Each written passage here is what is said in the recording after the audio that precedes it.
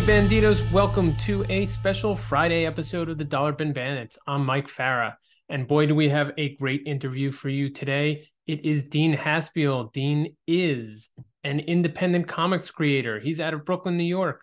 A lot of his comics have to do with Brooklyn. He is an amazing conversationalist, and we get into everything soup to nuts in his career. So we talk about coming up through Upstart Associates, working and assisting Howard Chaykin on American Flag, Walter Simonson on Thor, Bill Sienkiewicz on New Mutants and Electro Assassin. How's that for a cauldron of fire in terms of getting into the comic industry? And then, of course, he just kind of knocks it out of the park day after day on his independent stuff, starting with Keyhole and his long-running character, Billy Dogma. He worked with Harvey Pekar on American Splendor, as well as a graphic novel called The Quitter. He's been into webcomics, so definitely check those out. And he has a cluster of recent work that you want to check out. So those are things like The Red Hook, Billy Dogma, as well as COVID Cop. So without further ado, this is Dean Haspiel. His name is Dean Haspiel. Dean, how you doing? I'm doing great, Michael. Thanks for having me on. This is Yeah, going to be a lot of absolutely. fun. Welcome to the show. So we're going to start you off with the question you may have answered a million times before, but we always are almost contractually obligated at this point to ask because it's our first question du jour, and that is, how did you first discover comic books? I discovered comic books. Well, I don't know if one was ever first handed to me by an adult or a parent, but I have a clearer memory of going to the newsstand when we had newsstands, or when there were more newsstands than there are now. And they had everything at the newsstand plus candy. And I noticed on the side wall was a whole bunch of comic books. So I'm guessing I was probably handed some comics, but not on a regular basis. What made it regular was the fact that the comic rack at the newsstand changed every week. Like, most people would, or fans would buy the latest issue of Green Lantern or whatever it was, right? And then next week would be Marvel 2-in-1 and the next set of comics, right? So I started to pick up comics and then decided, oh, I'm going to be following this character or this series on a regular basis, right? I think the first few comics I fell in love with were Shazam, which was DC's way of doing a Captain Marvel comic without calling it Captain Marvel, at least not on the title of the book, because I guess at that point Marvel got the copyright on Captain Marvel, even though Captain Marvel came first through the character Shazam or whatever, you know what I'm Yeah. saying? So, Yeah. and it was drawn by CC Beck and written by Denny O'Neil at the time. And years later, I would befriend Denny's son, Larry, who I was just in a hot tub with at a Brooklyn Banya yesterday with, because he's a good friend of mine. Um, the other comics I remember falling in love with and following religiously were the Fantastic Four and probably Spider-Man. I don't remember picking up a lot of Batman comics because I was watching the Batman TV show and I thought it was corny. I mean, I watched it all the time, but as a kid, I was like, this is corny. Like, what's this about? As an adult, oh my God, that's one of the best TV shows ever made. It's insane. Like the costume design, the colors, the way they adapted it. It was almost like taking, you ever look at old Batman comics and like he looks like a zebra Right. or Rainbow Batman or or Dick Sprang or whatever Yeah. style. Uh I love that kind of Batman. I also like a Frank Miller Dark Knight as well, of course. But as a kid, I wasn't as much into reading Batman comic books. Okay. So and then Marvel 2-in-1 because the Thing became my favorite character. So and then I as much as I could devour Captain America, Iron Man, Hulk, all a lot of the Marvel stuff. I was really more into Marvel than DC as a kid. And then I would soon discover this thing called the comic shop, or certain places that had like alternative zines or like underground comics. There was a place called Soho Zat in Soho, New York, where I discovered Harvey Pekar's American Splendor and Chester Brown's Yummy Fur. And I was like, wait a second. my dream of possibly becoming a penciler of the Fantastic Four one day, which happened. Uh, I did draw Canon FF.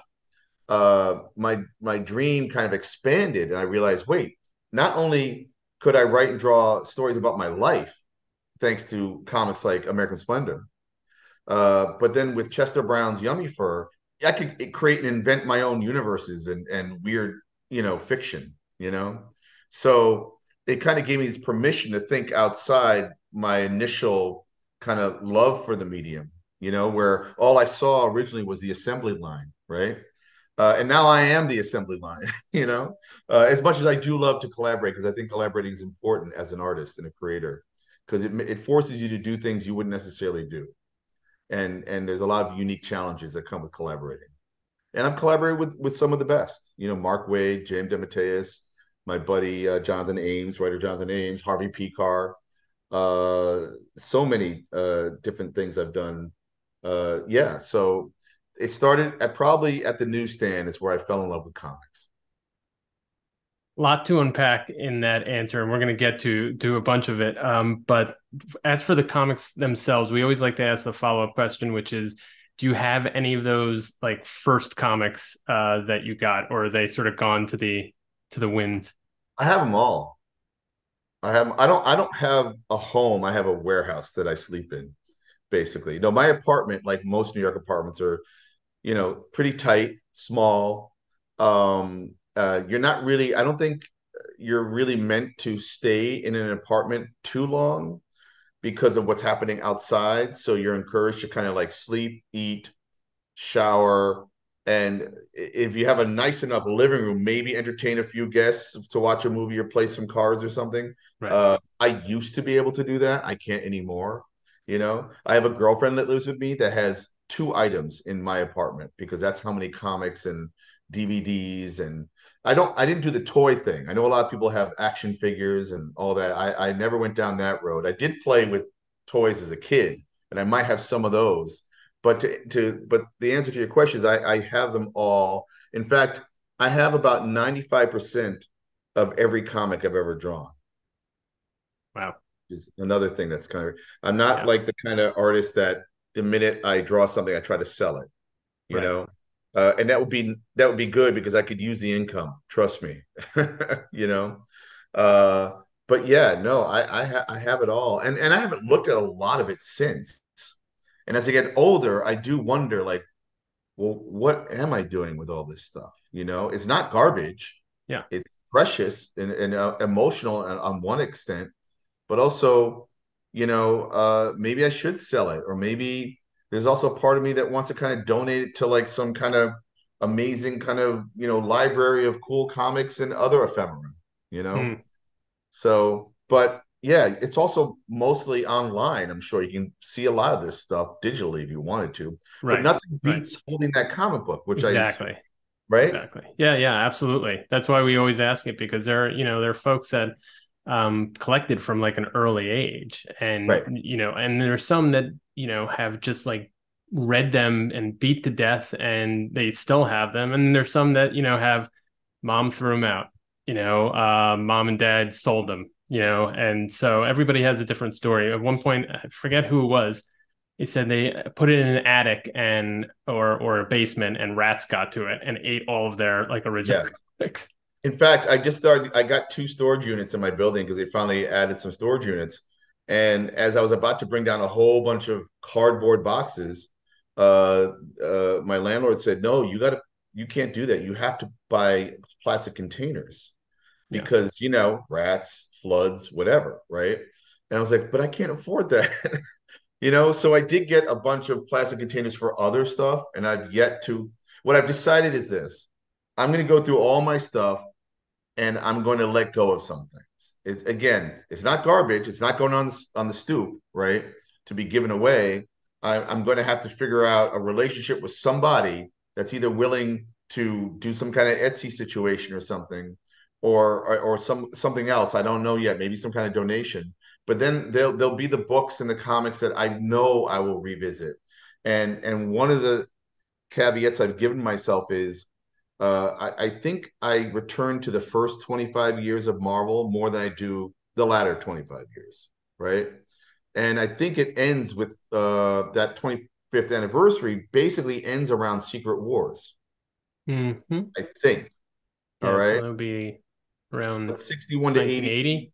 85. Is it? 80, it's early 80s, isn't Yeah, it's early it? 80s. Yeah, So that's kind of like now, and of course, there are other arcs that I love, like Mark Waid and Where Ringo's FF, arc, or like there are certain arcs I would take. But if there's a bunch of random stuff that maybe I know I won't revisit, it's okay to let go. And the fact of the matter is, if I really desperately needed to get the certain comics again, you can find them, you right. know. But in terms of just being like, the custodian of this stuff, there's no space. It's Yeah, insane, yeah. you know. No, And I've totally definitely cut understand. down on my reading. I mean, I'd probably pick up Spider-Man, Fantastic Four, and maybe three or four other books. And I've started to do a more interesting thing now that I've entered the Kickstarter ecosystem of comics. Is I've been going online, like on Etsy or other kind of places where, when I was younger, you could go to, like I said, this place called Soho Zat or a place called See Here, or a couple other places in New York, and you could pick up cool zines or alternative comics, right? And that's kind of transition now more, I think, online, right? But or with crowdfunding, you can get weird, cool alternative comics. Yep. I love those just as much, if not more, than mainstream comics, to be honest. The older you get, the more you can see unfortunately, some of the corporate editorial attitude, uh, that dictates a lot of the big two comics, as it were, right? And sometimes people sneak in and will do some really good, interesting stuff, but Mm. in general, it's more editorially driven. And now that there are more eyes on these icons and these characters because of TV and movies, they're probably paying more attention to, well, what are the comics going to be like? And that there's a tug of war there, I think. Whereas like the outliers don't give a shit. They're like, I'm just gonna go crazy and go Right. nuts and do weird stuff. And as I get older, that's more what compels me or interests me, to stay in comics. Yeah. I think I feel that too. I think maybe as everybody's getting older, they're looking for more of the well, a more diverse diet of content, first of all, but also something more experimental, right? Yeah, There's so much money involved in the big two and corporate comics that they can't help but be like super conservative in what they can do. And right, people are, constrained to, right. you know, And I get it. And not listen, do what they want to do. but they've done a pretty interesting job. At least Marvel, I think, has done a really good job of still trying to create stories with heart and meaning, Yeah. even though, Green. you don't really need to. Like, I just watched Spider-Man Across the Spider-Verse Mm-hmm. last. Have you seen that? Yeah. The Oh my second one, God. yeah, that's the sequel, right? That's a sequel. It's Yeah, insane. yeah. It's phenomenal. It's phenomenal. Like, I'm watching storytelling techniques that like combines comics and cinema in a new hybrid, in a new and animation in a way that I've never seen. Yeah. Plus, the artwork is amazing. Um, the characters are human, and they understand that now that we've been watching, now that Hollywood took over comics in some Yeah. way, there's all these shorthands and shortcuts that you don't need to like revisit an origin anymore. You just have to kind of infer, and everyone knows it now, Right. Right. because Marvel and DC is our American mythology. Just like the Norse have theirs and the Greek, have their gods. We have ours now that everyone basically knows their story. So Right. now put them in a situation, you know. So yeah, I was blown away, but also exhausted by it at the same time. It's just incredible it's psychedelic, man. Yeah, yeah. The action is so kinetic, Yeah. and it does kind of wear you down in a certain way. You wear down your like eyeballs and brain. Well, and the thing that they understood though is like, yeah, sure, people love that, as do I or we do, but really the moments that you remember is when it quiets down, they take a pause, and there's something meaningful about to happen, with Right. eyes or gesture. And it's not, the next clever way to punch someone, you Right. know? Yeah. I'm with you.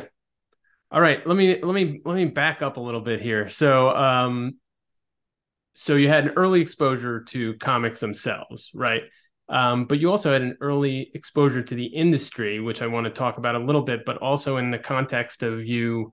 When did you start to think, or when did you realize that this could be a potential like career, basically, for you? And then how did that maybe mix in with and how did you make your way to Upstart Associates, which I read Mm. was sort of that early industry exposure for you? Sure. That to me was like in some ways like comic school because we didn't have comic school. I mean, we technically did. We had the School of Visual Arts, which is a college that they teach comics at, and actually a lot of my friends teach their comics at SVA. And in fact, I was a guest lecturer about a month or so ago in Josh Neufeld's class. Josh Neufeld is a dude I grew up with from high school, making comics. I mean, listen, Howard Chaykin calls it a calling. I call it also a curse, because once you find your calling, you can't do anything else. Okay. So for me, for a long time, it was comics only. And at the time, comics were not cool. I don't know if they're cool still, but they definitely weren't cool when I was young. Okay. Um, and so I kind of had to defend my passion in school.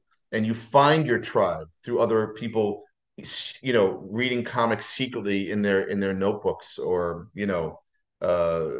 social studies books or something like that, right? And then you kind of make eyes with each other, and then you start to hang out and you debate the characters and the stories, and you realize you're having dialogue and discussion, and you're making friends, and then you're deciding, well, let's make comics. I'll do my version of that character and you'll do your version of your favorite character or whatever. And so you're making comics in high school, which is what we did. And then for me, I was like, well, I need to turn this into a job. Like, this is the only thing I want to do, right? So again, I think I mentioned Larry O'Neill earlier. His dad, Denny O'Neill, had heard that Upstart Studios needed an assistant. That is, Howard Chaykin, who was working on American Flag at the time, needed an assistant. So Larry got the gig. And at the time, Upstart also had Walt Simonson working on Thor and another artist named Jim Sherman, who, if you look him up, is a great cartoonist. He hasn't done too much. I think he did like Legion of Superhero stories and stuff like that. He was great, James Sherman. And he also did, I think, some comics for Epic and some other stuff. And he probably made more money in advertising or something. And previous artists of the studio was like Frank Miller. God, who's the guy who did Howard the Duck, who drew Howard the Duck?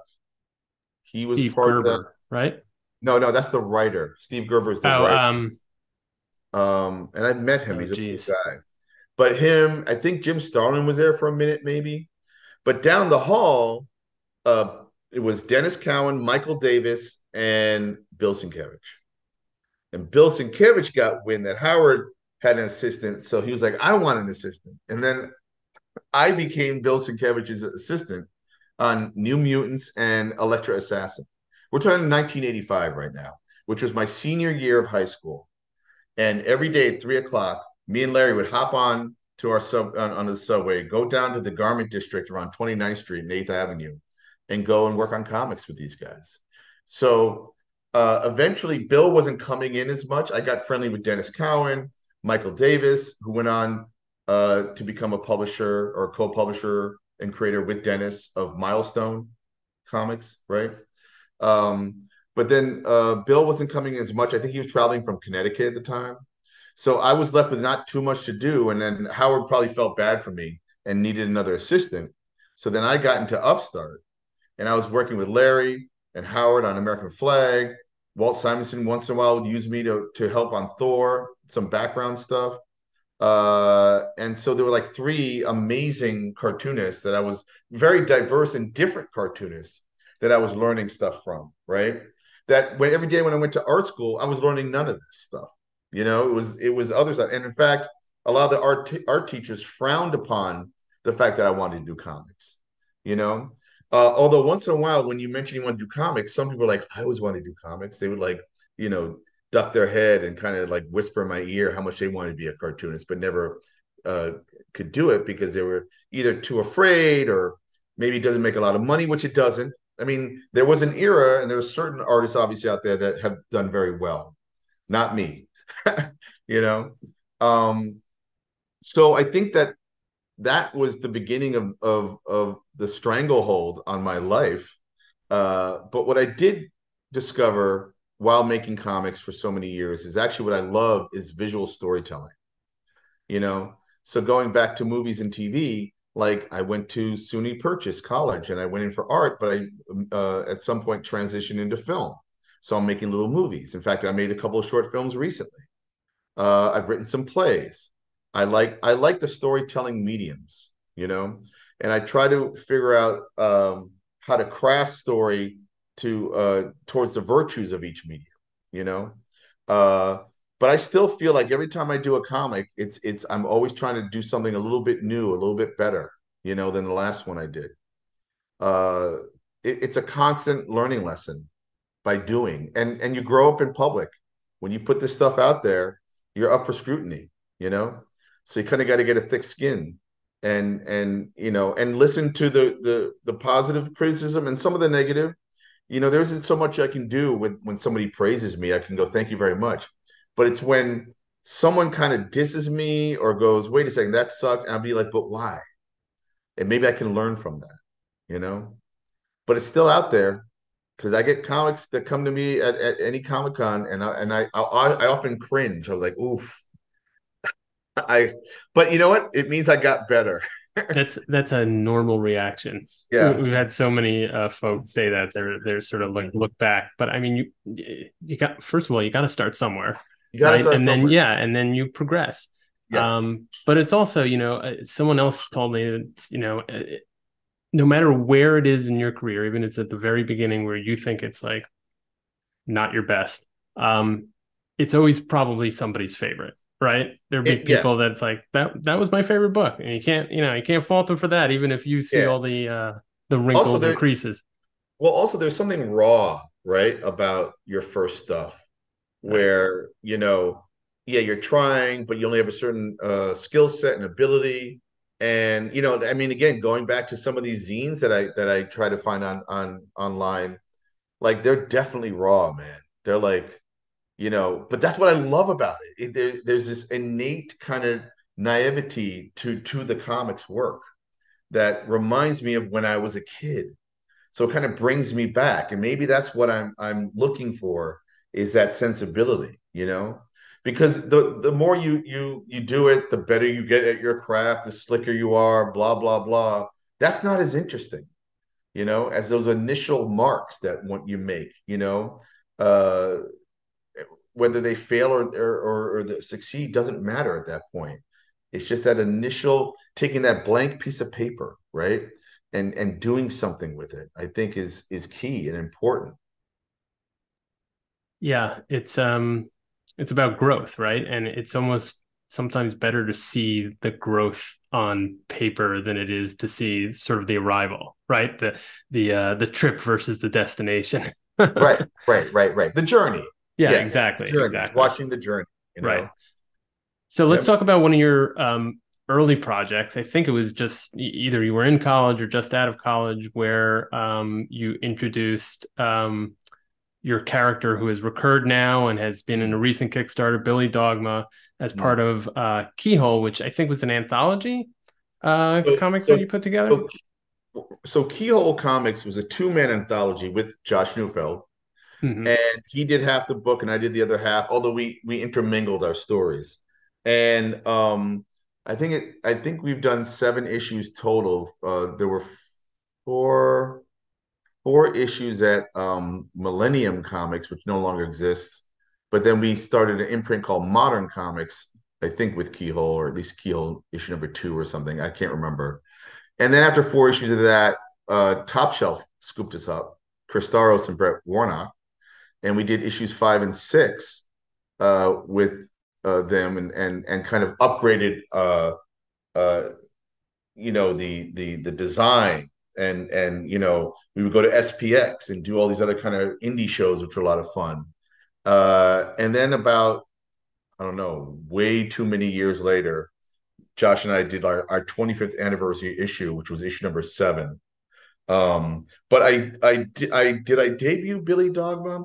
I think I debuted Billy Dogma actually in a local newspaper in the Lower East Side of Manhattan. Oh, okay. But in comics form, it was in Keyhole. And then he got his own little series at that Modern Comics Millennium Publishing for about 3 or 4 issues. And then I did a couple more issues, one shots at Top Shelf. And I've hopscotched throughout the years, revisiting Billy Dogma and Jane Legit. These two love titans, they're attracted to conflict, and that conflict is their romance, you know, um, and how their love affects their community, and not only themselves, but the people around them. And I believe I created Billy Dogma in 1995. And so yeah, I've had graphic novels. I did a web series with these characters, uh, collections. I mean, it's run the gamut. Every like 5 to 10 years, I kind of revisit these characters, right? And then recently, they were the subject of my second Kickstarter, um, where I did a 48-page like primer collection, let's call it, called Billy Dharma and Jane Legit, that which I believe I sent to you and you read. Yeah. I'd like to get some of your thoughts, but basically they're just vignettes of their love story, including new material toward the end, which is a silent comic. I'm usually pretty verbose, as you can tell by this this parlay right now. But even in Sure. my writing, I have a kind of verbosity or kind of like a beatnik type slang or whatever that I do, because I like to have fun with words and pictures. And yeah, I put this together, and it was my second successful Kickstarter. And Yeah. you got a chance to check it out. Yeah. I mean, I loved it. I thought it was really. First of all, I like the style or the format of doing these vignettes, right? So not everything has to be sort of a magnum opus narrative complexity monster, right? So I like having these little stories and that are more about the wordplay, the emotion, and the kind of just the heightened environment of the characters, right? So I thought that was very cool. But I also, I guess I wasn't prepared for this. When I saw it and I read a little bit about it, I was like, okay, so it's going to be about these two characters, but to have this in an emotional way, it's sort of like just an over the top like love story, Yeah, almost like catastrophically yeah, apocalyptic. apocalyptically in love characters, which I thought was very cool. And also, what was interesting is that you were sort of applying that to um, characters that also spoke and thought in a very kind of retro way. So it was at once retro, but also at the same time kind of like over the top. Right. And I thought that was an interesting kind of combo for that Well, approach. I'm a 56-year-old man from New York City, right? So, like, some people who would read it now would be like, "Oh, Dean, there's so much of the male gaze in here." I'm like, "Well, there's a lot of female gaze too, like." And I'm not going to apologize for that because I think that is part of attraction, Mm-hmm. and how sometimes people look at each other in certain ways, but then they're going to go the extra mile for other reasons. And there's that dance, between romantic partners, like, and actually, what's weird about this series for me is that I've had several different girlfriends while drawing and writing these comics, so they kind of all amalgamate, and then I realized, wait, no, I'm Jane Legit, you know and I think Billy Dogma is what I wish I was, but he's kind of can be a bumbling fool at times. Yeah. uh but he's the one he's willing to go the extra mile too, like. So I don't know, man. I feel like as much as I thought I was assigning uh characteristics to these characters, they largely come from me. So it's kind of like this uh, emotionally biographical story, um, in some ways. But that some of that stuff never happened, Yeah. but emotionally they happen. Right. Right. That makes sense, Yeah, yeah. I'm sure. I'm sure the world or the city didn't depend on you and your girlfriend being together, Right. but it Having sex with each felt that other, way, maybe. but it felt like that something, and that's narcissism, Right. Right. and I try to be honest through these stories where, yeah, it's complicated. People are complicated, but it's also done, I hope, with a little bit of a wink and a cheeky smile too, like I kind of know what I'm doing, it's kind of like my version of comedy in some way, like, but a section, like a rom-com or something, but with Yeah. fists of fury and like people punching heart-shaped holes into walls and Right. and being overt. But the takeaway, I think, is it's meaningful, and I hope that that's what you got out of it. Yeah. Sure. That definitely comes through, and I think it's a unique perspective. Um, what was interesting, and to sort of pivot to your other Kickstarter project, which was COVID Cop, is that they're both have an element of romance and relationship to them, right? So And I thought that was very interesting. I mean, is that just like part of who you are and the perspective you bring to your work? Is that always like the relationship and romance is just going to be part of, your outlook? right. Well, if Billy Dogma and Jane Legit was like an erotic comics noir, right? COVID Cop was me taking the piss out of the pandemic, right? Of course. Um, but absolutely, I don't think a story matters unless there's some sense of a love story in there for me, for what I need to uh, enjoy or respond to or create, right? And uh, yeah, when I was trying to sell COVID Cop, like, I was at New York Comic Con recently and I had an open studios, and you put that cover out there, and there's nothing about that cover or that title that says romance comic at all, right? I mean, I've taken two words that people have an issue with, COVID and cop, put them together, right? Although I couldn't call it anything else. I tried to call it other things and it just didn't feel right. So, and I knew I was going to tell a certain kind of story, and it's kind of a parody. It's a satire, Yeah. about a really heavy, subject. So, but I kind of within page one, you already know where you're going to a different direction than you thought picking up the comic. But then lo and behold, halfway through the comic, you realize, wait, is this a love story? There's a love story hidden Yeah. inside this comic, you know? And by page 24, I'm hoping people are like, I want to see more, So I've actually written fully the script for the second issue, and I have a plot for the third issue. And they're all can be standalone. Don't Yeah. get me wrong, because one of the things I'm learning about the ecosystem of Kickstarter and crowdfunding, or even self-publishing, is that the minute you're doing a 5-issue miniseries or something, by issue two, half the orders are you have half the orders from the first issue, and you barely get to 3 and 4. So you might as well have made a graphic novel or something, right? Right. Right. So well, the way I'm thinking is that these are one shots that are interconnected, and there's a chronology to them, but they also tell a whole story, Yeah. But they leave you wanting more. I hope, So, um, and they're just these gross, ugly looking people that are in love, and hopefully you can see past that. Um, and so that was the fun of trying to figure that out. And trust me, that because that was my first Kickstarter, I had no idea that it would succeed. I thought it's called COVID Cop. I tried to go to a bunch of publishers.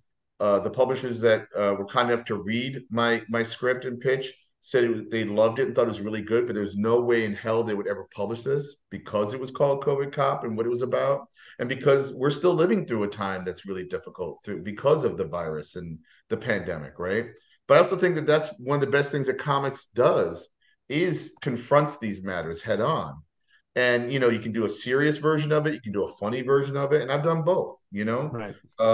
So between kind of a weird romance comic with hyperbolic love titans, and then like this other kind of story where the backdrop is one of the worst things that happens on Earth. And in fact, that's one of my messages is that well, one of the worst things that might have happened to Earth is humanity, you know? And that's part of what COVID Cop is trying to wrestle with. Is like he's found a sense of hope through a cure, which is also absurd. But it doesn't matter because this is what, you know, fiction is about. It's what metaphor is about, Yeah. is finding that way for hope, and making those human connections. And I think that's what the theme of a lot of my comics are ultimately, you know. I liked in the video that where you were introducing COVID Cop, the comparison to Toxic Avenger. Yeah, And I think that speaks a lot to not only the approach, but kind of what you're going for, because Toxic Avenger came out, and correct me if I'm wrong, in the 80s, right? yeah, yeah, When, one of the biggest environmental things was like toxic waste and nuclear, right, whatever waste. And so sort of taking that imprint and moving it to our current era, right. what does that become? Like what is the most disgusting, it's disease and particularly COVID. So Yep, I thought that was a great way of sort of like thinking about what this actually is, that it's right. not, I mean, it has all these ideas going for it, but ultimately it's kind of this parody of something that was very serious and deadly serious, Right, but right. has some sort of like social resonance, right? Absolutely. Or like, RoboCop, Judge Dredd, you Yeah. know, they do that all the time, those kinds of characters. And again, I listen, people saw that cover and that title and gave me the evil eye. They're like, because they were dealing with, pain from this event that we all suffered. And my landlord died from COVID, like I know people who died from it. So it wasn't me being disrespectful. It was Mm-hmm. just me trying to confront it with my own terms, with my own abilities, and trying to again find a way through this where we could find some sense of levity if possible, but while also imparting some kind of hopeful message, and I hope people will pick it up, or more people will pick it up. I haven't made it available to retail yet. I mean, retailers. Right. Uh, I did open an Etsy shop that I'm going to be more robust about and tell people about it. I've been trying to sell it hand over fist at comic conventions and other events I'm doing right now. So if it's not one thing, it's another, And at one point, I kept thinking, am I going to be able to like do more with this COVID cop? It's going to go away, right? No, COVID ain't going away. It's going to be a topic for many, many years, Well, unfortunately. and the title is sort of evocative. Even if it did go away, everybody has it in their immediate memory. Right, right. So, what it is, and you know that it's I, going to I be wrote something a about that. I had a character I did called the Red Hook, which we'll talk about for a minute soon. But I did the Red Hook. I did 4.5 seasons of the Red Hook on Webtoon, Mm-hmm. Vertical Scroll Comics online, and I did a short story, I think for Dark Horse Presents, called Emotional Ebola. And I was like, is that we're gonna go away now? No one talks about Ebola anymore, but It's true. I still think that people will get what I'm saying. That what the joke was I was going for in the story. But yeah, the Red Hook was basically kind of like my love letter to superhero comics, through a character called the Red Hook who lives in Red Hook, Brooklyn, New York. And I don't know if you ever got a chance to see or read those comics. I know I didn't send you anything, but I took a quick look. I didn't dive deeply, but hey, I saw there was a number of seasons, and I was like, I want to take this, oh, it's a kind lot. of from the There's beginning a and lot. take it slow. Yeah. Yeah, I mean, basically, it's about a super thief that is forced to become a superhero against his will, or he will die. During a time where Brooklyn uh, is, is revealed to be sentient, and is so heartbroken by the way the world is functioning these days that she decides to physically and literally secede from New York, ergo America, to start her own republic where you can barter art for food and services. So it's a lot going on, and there's a lot of fun character stuff and characters based on Brooklyn, named after Brooklyn neighborhoods and all kinds of consequences, and it gets very cosmic and weird. and it's basically a 5-year story. And so the next Kickstarter, which I haven't announced, but I've started to talk about it, is going to be a Red Hook Kickstarter. And part of the reason, like I said, I had written the second story for COVID Cop, but I'm going to do that after the Red Hook because of what I want to do is establish like this Dean Haspiel universe, this initial triptych of my heroes, you know. Um, and so starting with COVID Cop, then you have Billy Dog and Jane Legit, and then you'll have a Red Hook story with some of those characters. And I don't want to say too much more about it, but there's a really interesting twist that I've added that I don't think has happened ever or not often in comics, which is kind of like a very indie alternative sensibility. Let's just say I'll use two words. I institute speculative memoir into this comic. Uh, Something I've been wanting to do that again I don't want to say too much about yet because I'm still trying to form the short pitch version. But I've already written that script, and after I finish a couple of small gigs, I'm probably going to start drawing that one in about a month, and then hopefully launch something probably the end of January, and see if I can kickstart that one. So this is going to be a continuation rather than what you did with Billy Dogma and Jane Legit, which was sort of a collection of Well, that's a previous work. collection with some new material. COVID Cop was all Okay. brand new. This will be all brand new. And what it will do is kind of be a little bit of a kind of a catch-up primer for the new Red Hook reader. Okay. Also be a lot of the whatever my fan base is for Red Hook will also very much enjoy this and see how this is going to evolve into something a little bit more and a little bit different, and also serve as, like I said, kind of like a triptych for like the basis of this kind of universe that I'm building out. That I'll probably do COVID Cop 2, and then I'll figure out what's next. Like, am I going to try to merge something here or try and create an anthology of short story? I don't know yet. I also have longer stories I want to do, but those are harder to do on Kickstarter. Like I'm trying to do these things that I can do in 2 to 3 months, right? Yeah. And then try to kickstart it, make the money back that I invested in the artist creator, i.e., me. Pay my bills, but also be able to print and ship these comics to your doorstep. And then I got to figure out the retailer version. Like, can I have a retailer? Can these go into stores? The thing is that it cuts my profit by like a third at that point, because you're still paying for the printing, you're still paying for the shipping, then the discount off the cover price, and I'm charging a little bit more than usual for a 24-page comic because it is a little more artisanal. Because I am the store, you can only get it from me, which is why I also dig this kind of DIY culture that I'm noticing more and more online. This isn't the $4 or $5 Marvel DC comic you're going to get next week.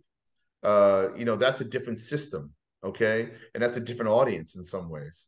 So really, I am trying to appeal to a certain kind of reader that, in this Patreon age we live in right now, where people like to support the artist, the creator, over the corporation. As much, I'm not against the corporation.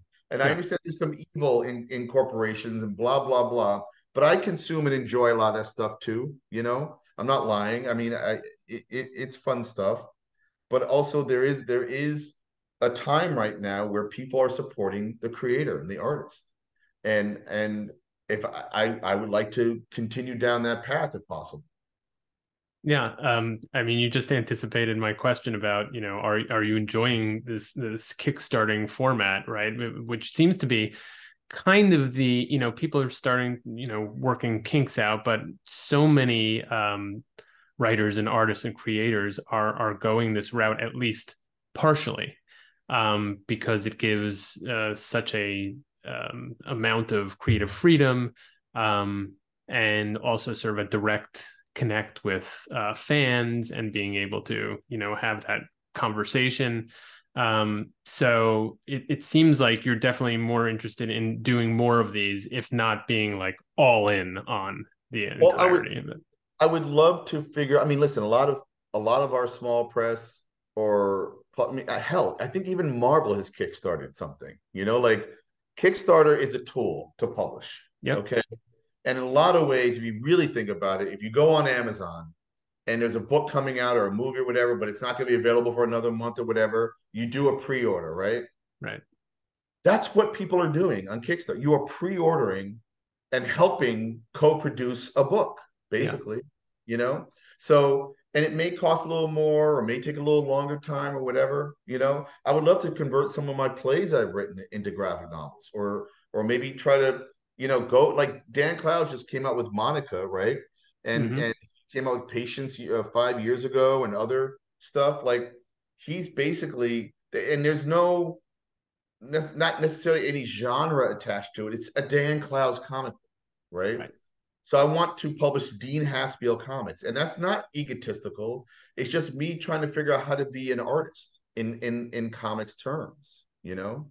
Um, and so, do I love wearing all the different hats? Publisher, promoter, sitting here for a week and a half with just boxes and signing comics and then handwriting often people's addresses. Not necessarily, but at the same time, I'm making connections, of some sort. Would it be a good problem to have if I sold so many comics that there was no way in hell I could do it all alone? Of course, that would be great. I don't know what that looks like yet. I don't know what that involves, but that would be really cool.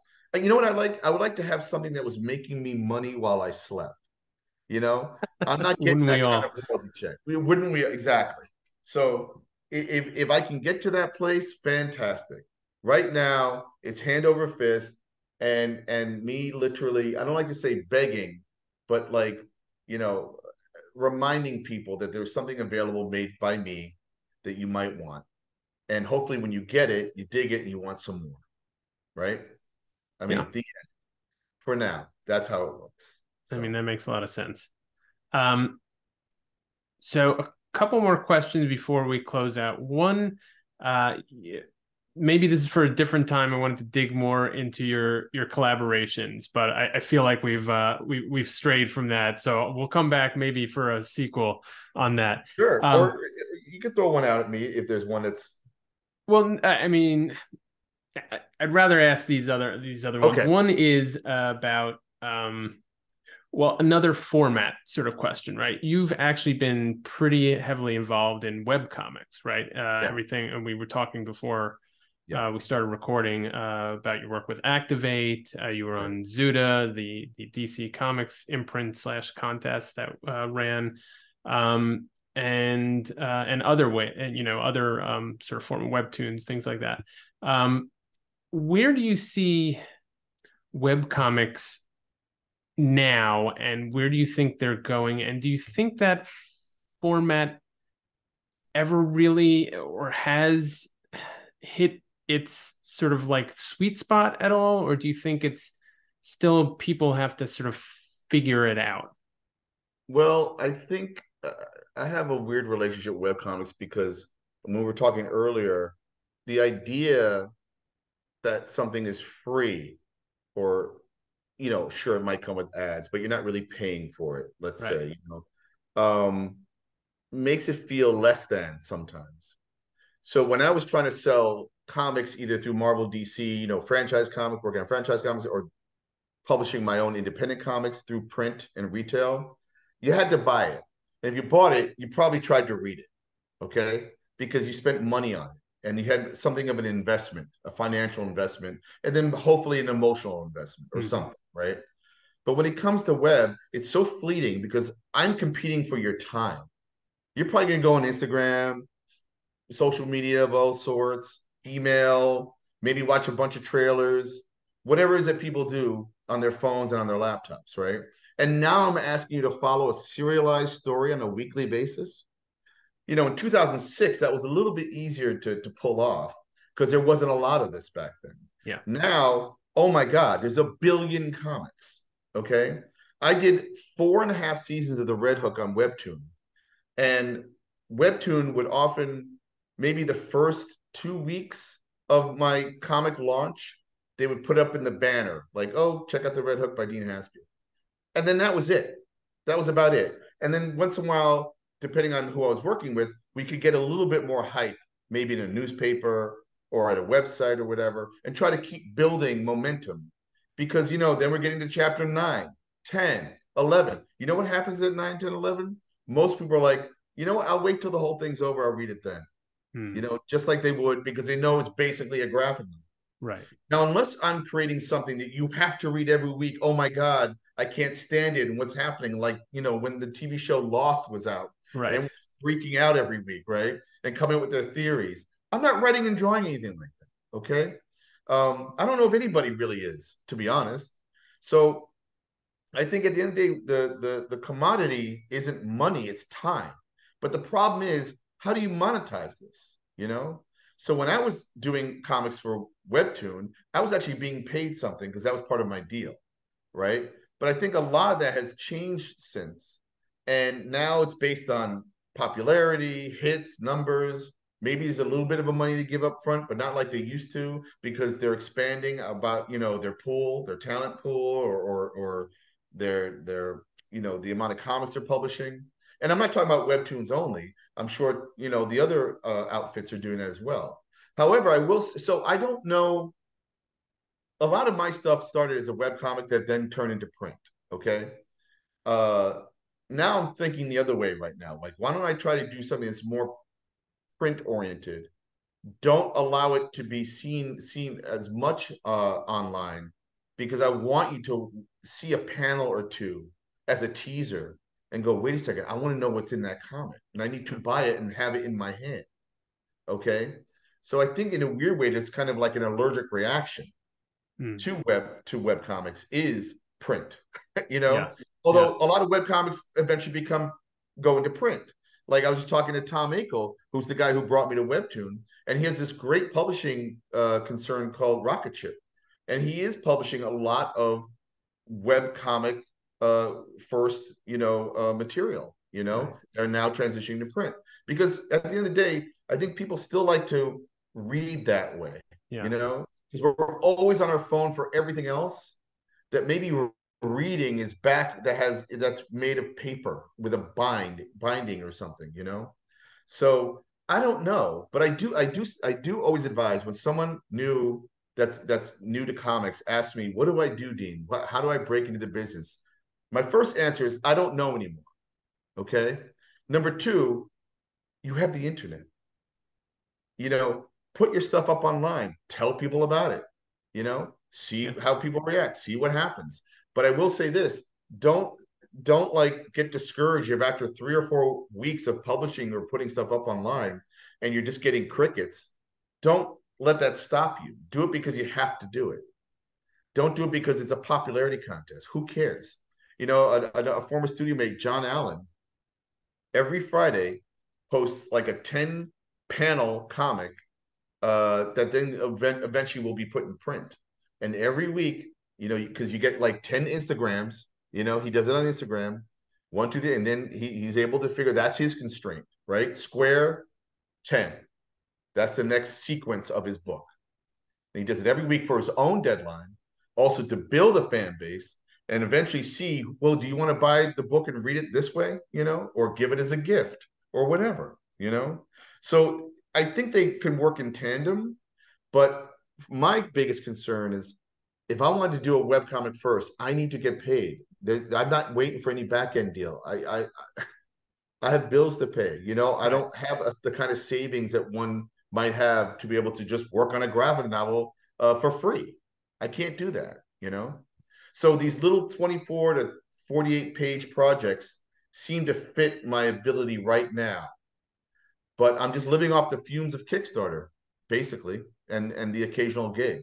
Yeah. And I've said no to other longer gigs that pay, because I'm trying to carve this autonomous lane that I'm in right now.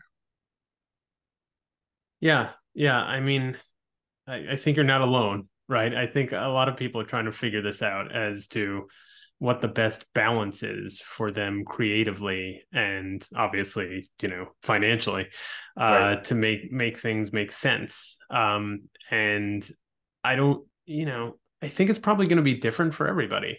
Everyone, But it is not a template. There's no template. yeah, exactly. What's good about what's happening now is that there are so many kind of avenues, right? You can try to and experiment with different ways of putting things out and find the right lane for you.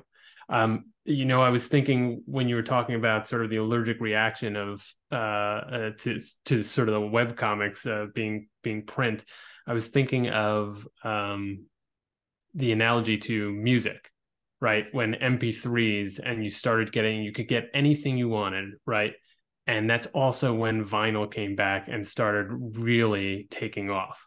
And I think it was the same thing. It was like, well, now that I can get anything on my phone, I want to have something physically and be able to sit down and listen and concentrate and have the physical object back. I mean, the physical object is as much. I think I was talking to you before we started recording about how I have no space in my apartment, because of the amount of physical media I have. But in talking about like this MP3 thing, like one of the biggest bands in the world tried to give away a free album and got dissed. If you recall, remember when? Yep. What was the You some too. kind of iPhone update or something, or came with the Yeah, phone? I think U2 had yeah, an I think it album, was one of the iOS updates, right? So even if you didn't have the latest phone, if you get the latest like software, it right? just came down with it, And the people were U2 pissed album. off, and I'm like, Yeah. what is wrong? You cannot like U2 or whatever, but you're angry that you got a free album. Like, I don't even understand that. Like, just don't listen to it or whatever. Or like, Right. how is it invading your life in such a negative way? Like, yeah, sure, it was a stunt, and some kind of marketing ploy, and those guys don't need your money to buy the album, so they're just putting out some music, right? But geez, Louise, everybody, take a chill pill, like come yeah, no, I don't know, man. I think we're vying for everyone's time, and time is Yeah. weirdly precious.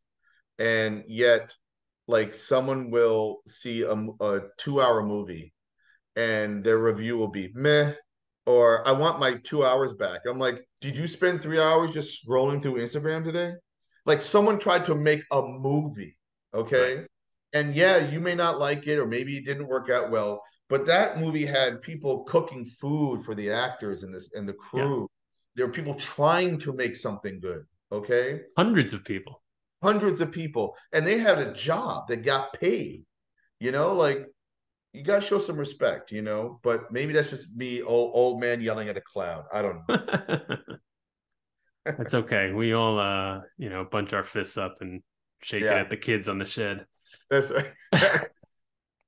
So another Um, thing, I'm before we wrap it up, another thing was like I've started doing a little more mentoring, like one on one, and I might do some group mentoring as a way to create some income, but also because I do like to impart whatever wisdom I might be able to share, mhm. and I feel like whenever someone shares their ideas with me, it's not that I insert myself into it to try to quote make it better. It's that I try to understand what is it you're trying to say and help bring clarity to your story through the medium of comics or whatever storytelling medium it might be. So that's something that also I'm considering kind of starting to promote a little bit more, as well as I have a Substack where I basically put out one or two newsletters a month to kind of promote stuff and talk about this and that.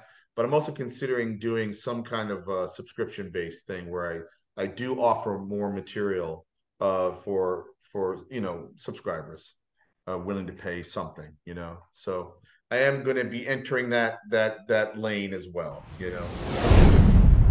And we're back.